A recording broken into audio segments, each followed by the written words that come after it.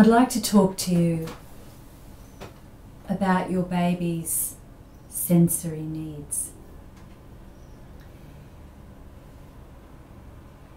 This is often really poorly understood in our world at the moment. And in fact, parents are much more likely to be told not to let their baby get overstimulated,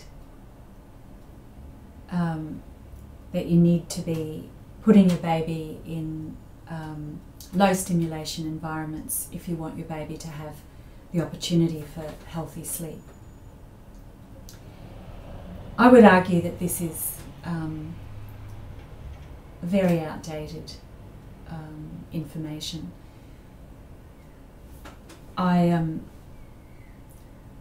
just 6 months ago published a paper that goes right back into all the latest neuroscience,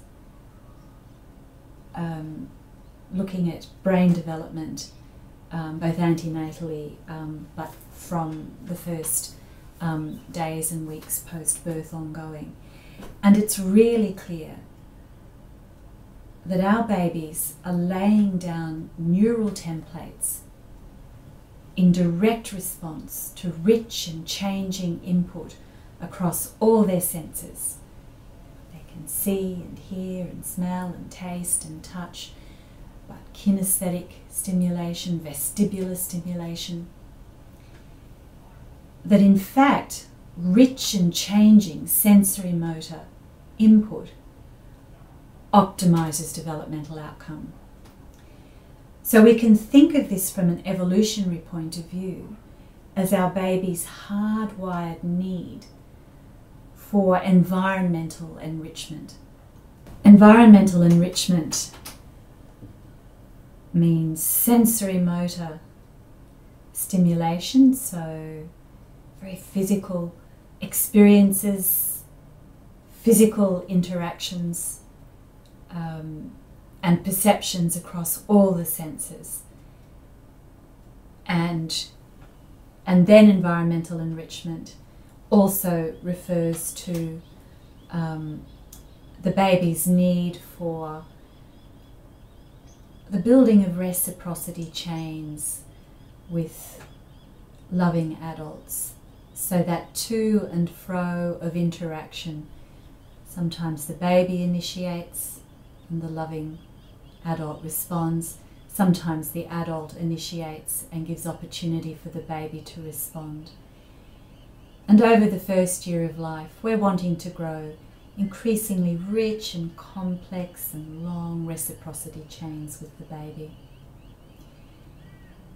We have on the possumsonline.com site free videos, one which deals with optimizing our baby's motor development, another deals with optimizing social and emotional development. So these are all actually facets of meeting what we refer to in a shorthand phrase as baby's sensory needs. The dilemma for those of us caring for a baby is that our interior environments inside our homes are really very low sensory environments for babies. And babies dial up inside the home just because there's not enough happening to meet that biologically hardwired hunger for rich, diverse, changing sensory motor experience. I'm often saying to parents, if you think of a single tree outside, the baby may not be able to focus on the leaves, but can still see the incredibly complex interplay of light and shadow and colour of hundreds of thousands, who knows, 1 million leaves, compared to a single wall. And that's just one single tree in the outdoor environment. It's not just the outdoor environment that brings babies very rich sensory experience. It can just be our friends or our family members' home, which is different to the one that the baby's familiar with. It can be taking the baby in to the workplace. It can be getting tasks done at the shops.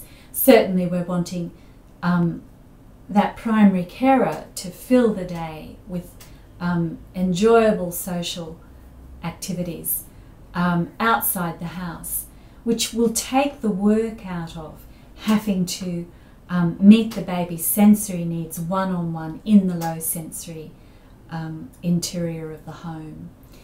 When we step outside the house, we're able to let the world meet our baby's sensory needs. It's just so much easier.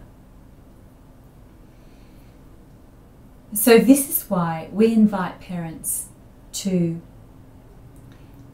create days that are predominantly outside the home and that meet that primary carer's needs for enjoyment, for rich social engagement, for getting tasks done, and for moving. When we have a baby, it's typically a time of life for a lot of walking. The walking's good for us. Babies love it. We just want them to be able to see out, and we certainly don't want to be putting covers over the prams. So babies love it, and of course it's so good for us and our mood to be out walking, experiencing the outdoors environment.